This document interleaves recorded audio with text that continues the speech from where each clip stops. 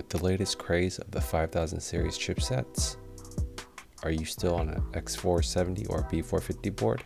I'm here to show you how I went from a 1600 to a 5900X.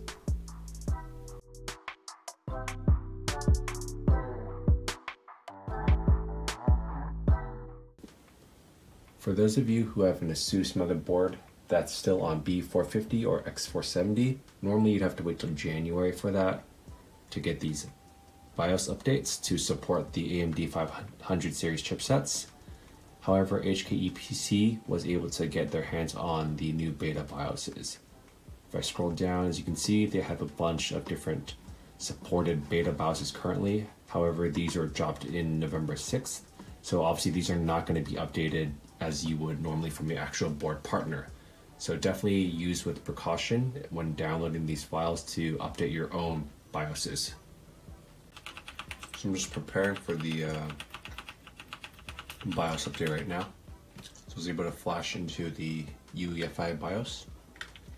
Normally, what's our BIOS version? 3004. I'm trying to go to 8, I believe, or 8051. I forget the exact number.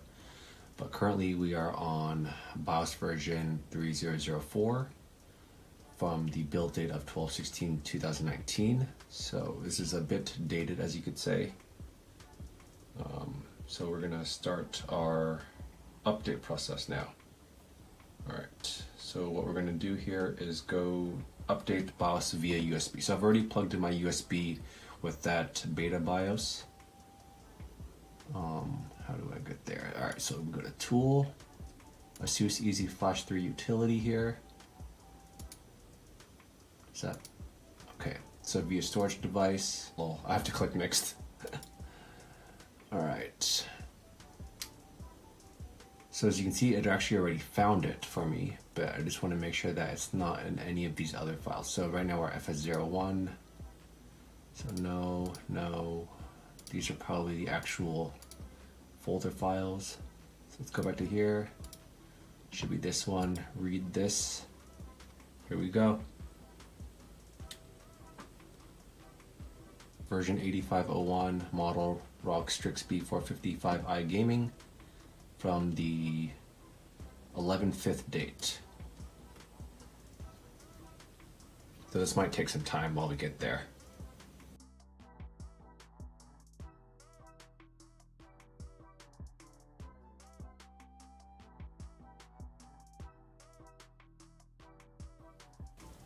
Oh, all right, so that completed. So we gotta run the setup again. All right, beta BIOS 8501X64 from 11/5/2020. So I'm gonna update this chip tomorrow to be a 5900X, and I will catch you guys tomorrow.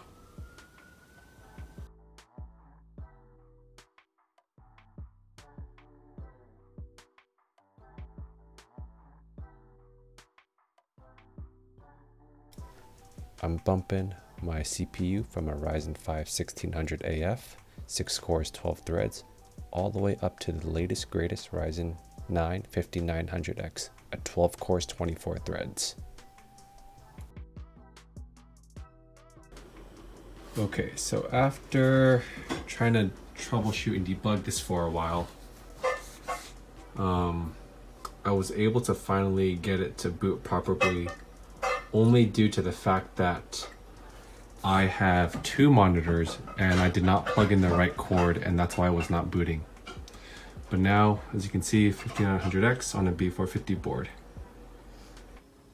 B450 ITX board. Check it out, 5900X. Of course, this wouldn't be a proper ending without doing Cinebench R23 for both single and multi-score testing. In this case, my multi-score was 18,673 and a single score of 1,539 points. If you enjoyed this tutorial and found it useful, hit that like button below and subscribe for upcoming content. Peace.